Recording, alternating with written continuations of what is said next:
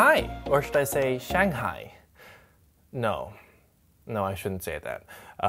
Anyways, keeping with the theme of filming these intros from places that have nothing to do with the flight, for those of you who are not illiterate, you probably already know what this is going to be about. So let's just jump right into this flight. For those of you who are not familiar with this skyline, I'm in Shanghai this week, which marks the end of a long commute that involves circumnavigating the globe. Our journey begins 2 weeks back in Toronto with a hop across the proverbial pond. Our route takes us over the Maritimes and onto the North Atlantic tracks, flying from the colonies into the seat of the empire, London. A 7-hour journey totaling 3,540 miles. This flight is going to be on British Airways' brand new A350-1000 in their business class, branded as Club Suites. Vicarious Voyager is committed to doing its part in being environmentally friendly, so that's why I'm recycling the city and airport explainers from my last video. Toronto's Pearson International Airport is actually mostly located in the adjacent city of Mississauga. It is accessible via a network of roadways and is connected to the subway system via an express bus service. But by far the fastest way to get to the airport from the city would be the Union Pearson Express rail service, linking Terminal 3 with Union Station. There are 2 stops along the way, providing access to the public transit system. The airport itself is split into 2 terminals numbered 1 and 3. BA operates out of Terminal 3, which despite its name is the older of the 2 buildings. Each terminal has its own domestic, international, and pre-cleared US Customs and Immigration area. To transfer between the 2, you have to go landside and take a monorail. I know, this is genius. British Airways operates a couple flights daily out of Pearson, and when I say couple, I mean 2. Regardless, they have a sizable check-in area and half the desks reserved for priority status holders and business class passengers. Check-in was easy enough, and then it was straight through security. Fast track was available to business class passengers, and the rest was a breeze. Once airside, it was a beeline to the lounge. On the way, I couldn't help but stop and stare in awe at this sign. Uber Eats, in an airport terminal so you don't have to walk 5 minutes to the food court. This is incredible. What a time to be alive. The lounge was tucked into a corner 1 floor above departures. BA's lounge is a contract from Plaza Premium, but instead of using the main lounge, passengers were directed to this smaller, purpose-built contract space. It's staffed by Plaza Premium, but was dedicated to British Airways passengers during our departure times. It was split into 2 sections, First and Business, with Executive Gold and One World Emerald holders having access to the first class area. We had neither, so off we went to the Proletariat section. All joking aside, this lounge was pretty good. It wasn't very big, but it was well appointed. The highlights would have to be these big windows that offered expansive views of downtown Mississauga, 2 runways, and the aprons. And here is a KLM A330 bound for Amsterdam, and just like British Airways, KLM is also celebrating its centenary this year.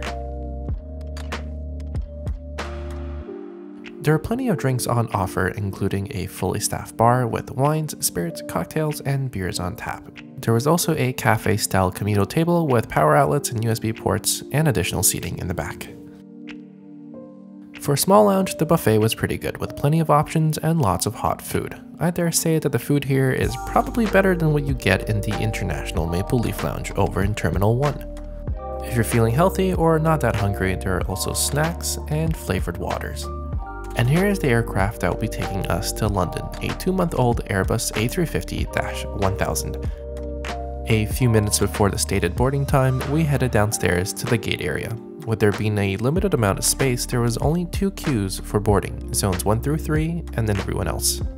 Boarding was conducted through 1 bridge, which led to the L2 door. On the A350, business class is split into 2 cabins, the main one at the front and a smaller one behind that. And here is my seat for tonight, 9A. These new suites are miles better than the old seats in BA's Club World. They are a variant of the Collins Aerospace Super Diamond seats, very similar to those found in WestJet and American's business classes. These, however, have a door, which we will get to later. The seat/bed is comfortable, and I'm glad they use fabric instead of leather. The whole suite does feel very private, but can feel a little claustrophobic with the door closed. Let's now do a comprehensive seat tour. As always, let's start off with the legroom. Lengthwise, there was plenty of space. I'm 181 centimeters, or for you Americans, 181 centimeters, and I had no problem stretching out, even in bed mode. In terms of width, it was a little tight. Over here on the outboard side was a small cubbyhole behind which you will find the safety card. And stowed below the display is the tray table, which can be released like this. It folds out to give you more surface area and is sturdy enough. It also locks into 2 different positions, allowing you to easily get out of your seat even during meal times. And it stows away flush under the screen, unlike some other variants of the seat. And moving on to the side console, push this button to access the forward cubbyhole, in which we will find the media controller. We'll have a more in-depth look at this later. There's also a universal power outlet and a USB charging port, as well as a trickle charge USB port and headphone jacks. Do remember to press down hard to lock the lid in place. And let's move on to the rear cubbyhole. This one is much shallower, but it's kind of perfect for storing the contents of your pocket, such as phones, passports, and loose change. And let's move on to the last compartment back here. This one's kind of strange. There is a vanity mirror in here, but not much space for anything else. The magazine rack intrudes into the space weirdly, and that's about all there is to it. And while we're back here, there's this adjustable reading lamp, which I'm pretty sure many of you are already familiar with. Alright, what's next? Oh yeah, the seat controls. There are 3 physical presets for takeoff, lounging, and lay flat positions, with the rest being in the touchscreen menu, which you have to press twice to access. There are only 2 sections of the seat that you can control, the backrest and the footrest, which seems a little lackluster. And this little light control here didn't seem to turn on any of the lights in my suite. It didn't work in my girlfriend's suite either, and upon asking the cabin manager, he said it's not supposed to work. Okay. Moving on to the aisle side, there is this armrest that can be raised or lowered, and despite many other airlines using this space for storage, BA didn't follow that path. I do like the stitching, although I'm not sure if it's going to be very durable. I guess time will tell. We'll have to see how well these seats age, but I can tell you that the materials don't feel as premium as they look. Also, the inside of the suite walls are lined with this felt material, and while I'm sure it's good for absorbing sound, I would imagine it's very hard to clean. If you don't want a disease, fly economy.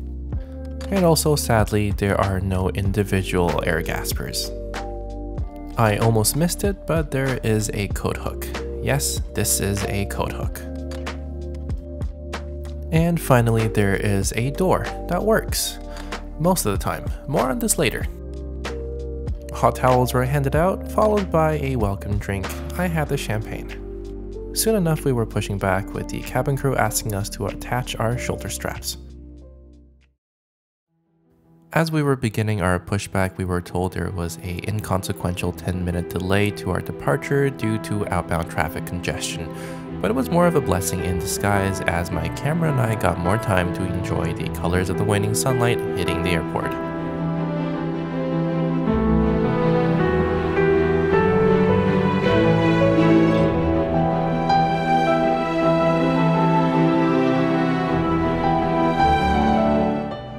The view from the sunset takeoff was possibly the best one I've ever witnessed, so I'll keep the whole thing in the video. If you're gonna be a bitch about it, I've kindly provided a time code on the screen for you to skip to.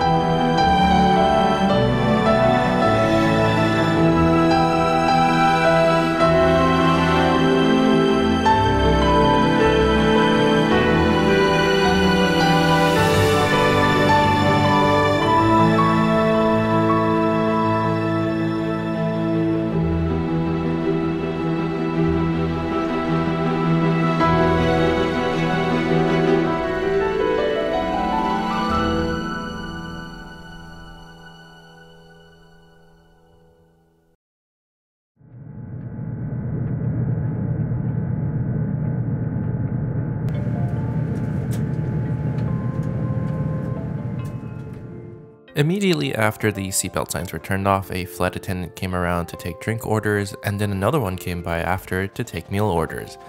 This is a cranberry blush. It's vodka based and suited me quite well. And while you can taste the alcohol, the fruity tones balanced it pretty well. It came with some warmed up nuts and nibbles. It did take a while for the meal service to begin, but then I was offered another drink, and this time I went with the gin zing. With a hint of botanicals, it was really fresh and easy to enjoy. With a solid buzz on, let me show you the Club World menu, which looks like this.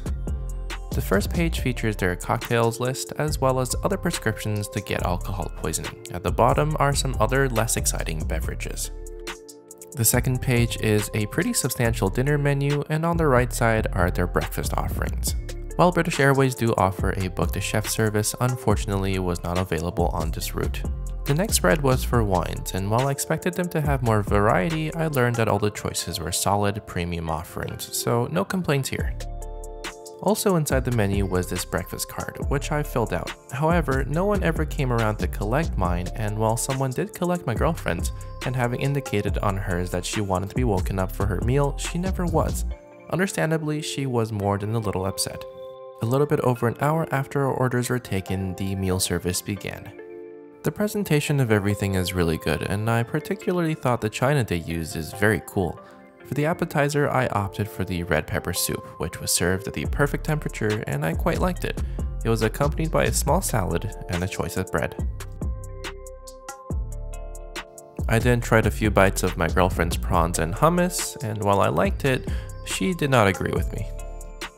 For the main course, I got the bison, which was braised to perfection. The potatoes were done well, but the sauce wasn't as flavorful as it looked. Still a fantastic dish. The meat fell off the bones and melted in my mouth. It was really well done. The missus picked a vegetarian option, the cannelloni, which we both agreed was pretty good. Dessert was this hazelnut praline thing, which they call a rocher, or roche, however you pronounce it. It was surprisingly light and not too sweet, which made it my favorite part of the meal. Okay, meal over, let's now go and check out the bathroom. So, unfortunately, after having wrestled the shutter speed into obedience and preventing anyone from having an epileptic seizure, I forgot to press the record button. So, this is what the bathroom looks like to someone who is completely visually impaired. Fortunately for those of you who are not visually impaired, Matthew from liveandletsfly.com has kindly permitted me to use his photos of the bathroom. So thank you, Matthew, and this segment will now be in the format of a PowerPoint presentation. Here we go. The bathroom was roomy, brightly lit, and spotlessly clean. There were also tons of counter space so people such as myself who bring suspiciously big cameras in here have somewhere to place them when getting down to business. There were personal care products from the White Privilege Company and even an adjustable air nozzle. There was also a toilet, which I think kind of brings the whole place together. And that concludes our bathroom presentation. Once again, thank you to Matthew for the photos. I've linked his written review of his experience on this aircraft in the description below. If you're once again hungry after having gone to the bathroom, then you're in luck, because right next to them is this snack and beverage bar. There is an unhealthy selection of sweet and savory snacks, as well as soft drinks, sparkling water, juices, and wines. And directly next to it is this wine cooler, where you can help yourself to the champagne, rosé, and whatever else may be in here. Snacks acquired and diabetes confirmed, let's try out the in-flight entertainment. BA provides these ugly looking but adequately comfortable on-ear headphones. While they were noise cancelling, the seal wasn't very good due to it being on-ear, so I didn't end up using them. The IFE remote packs tons of features, allowing you to browse the library of content or display an interactive route map, all while content is playing on the main screen. On the topic of the main screen, it's bright, big, and crisp, as you would expect from a brand new product. The menus were big and intuitive to navigate, and despite the route map boasting myriad virtual views, there were sadly no outboard camera feeds.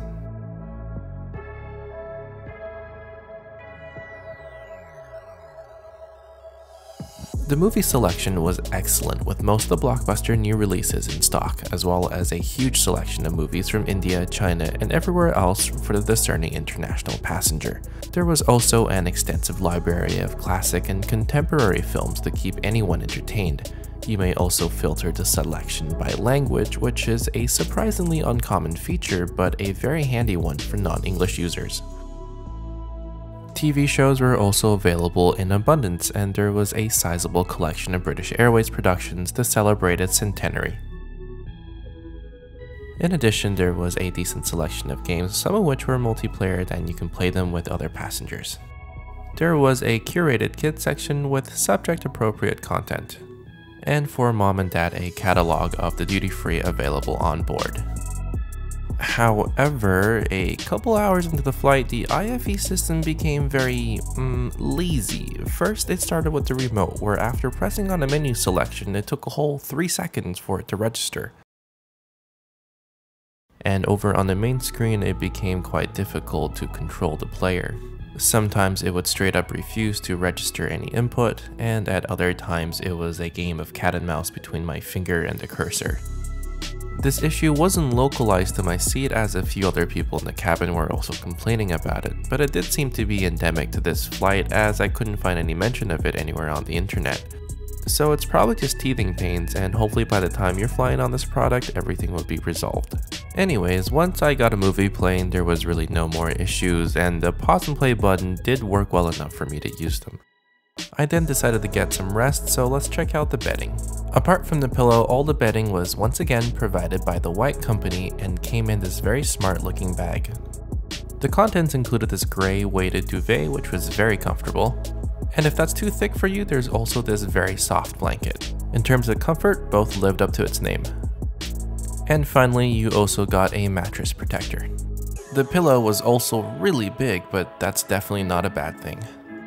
There did not appear to be a turn down service, but that's absolutely fine. I don't need anyone to press a button for me.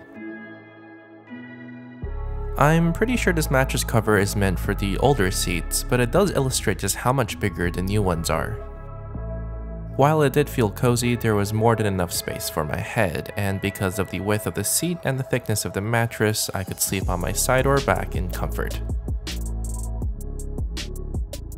And unlike some other variants of the seat, the high positioning of the tray table and TV screen meant that they did not get in the way of your legs when sleeping on your side. Although if I keep gaining weight, it might start to become a problem. And the door? Well, let's talk about the doors. Despite how it's marketed, in my opinion, this door is perhaps not the best idea. For one, it makes the aisles very narrow, so people passing each other in the aisle can get very intimate. Another point is that they're not very high, so people walking in the aisle can see directly into your suite, and this can lead to some awkward eye contact. And the doors themselves, well, they're quite cumbersome. Prior to landing, both my door and the one in front of mine wouldn't lock properly in the open position. It took 2 cabin crew and a 15-minute workout to secure them. During the flight, the door of a passenger a few rows in front of me also refused to open, and after a short episode of panic and 2 crew members pulling on it, it finally budged. So I mean, maybe they're more trouble than they're worth. And while I feel like I should tell you this, I myself didn't mind the door that much. Other than trying it out, I left it open and didn't feel exposed while sleeping. The bed was very comfortable and I got some solid rest.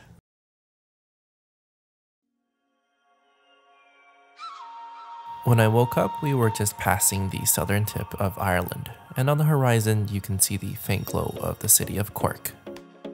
Before breakfast gets here, let's take a look at the amenity kit, which is once again provided by the White Company and comes in this little pouch. And here are the contents inside.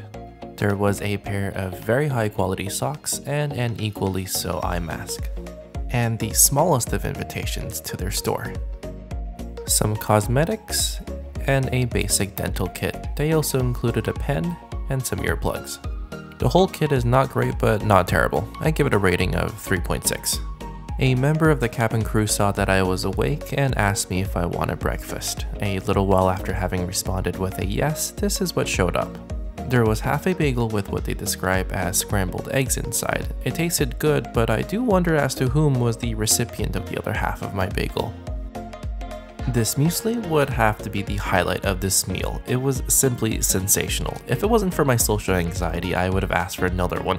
Who am I kidding? I don't have social anxiety. I'm here making a complete fool of myself on the internet with these videos, and I'm completely comfortable with it. The coffee was also pretty good. Wi-Fi was available throughout the flight, but despite the download speeds being fast enough to watch YouTube videos, the capped data limit stopped any attempt. The biggest package was 150 megabytes for £18 or 24 US dollars, which is very steep in the world of in-flight Wi-Fi. As we begin our approach into Heathrow, I'll use this time to share my conclusions on this flight. Firstly, the seat is solid, and you can sense that it was well thought out. It was comfortable as an upright chair, a lounger, and a bed. And despite not having many specific seat controls, I was always able to get comfortable. If you disregard the IFE system going on strike halfway through the flight, the content library is actually very impressive. The cabin crew were perhaps not completely familiar with this new business class concept, so we'll forgive them for the long dinner service and not waking up the girlfriend for breakfast, as I'm sure they'll improve. Otherwise, the flight attendants were very proactive and friendly. The door, well, I have nothing good to say about it, so I won't. If you do, please do leave a comment below and let the masses know. I was very excited for this flight, as the UK's flag carrier now offers a serious business class experience. If you have the cash or Avios to splurge, I would recommend that you do. And once again, thanks for watching, happy travels, and see you next time.